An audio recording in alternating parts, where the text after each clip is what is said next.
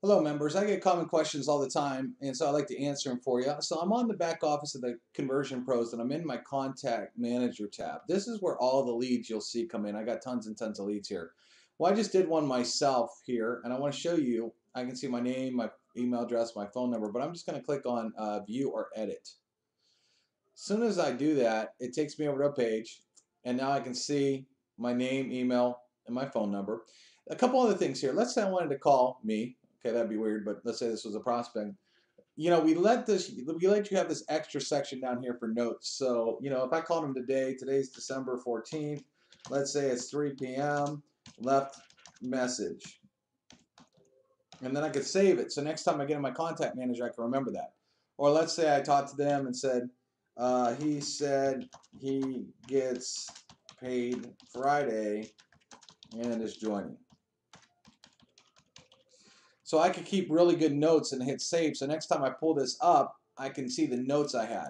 Or maybe, you can continue your notes too. 12:15, blah, blah, blah, 12:16. You could write note after note in here so you have all your notes.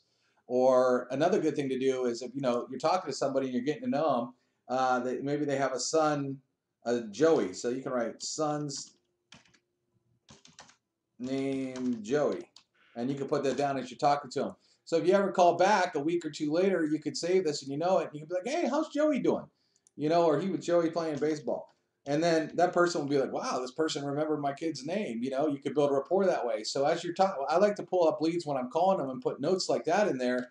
And then when I reach back to them, you can remember stuff that you talked about. So it helps. But some of you are saying, well, I have a lot of autoresponders, Dave. I set up 5 autoresponders. How do I know which one they're in?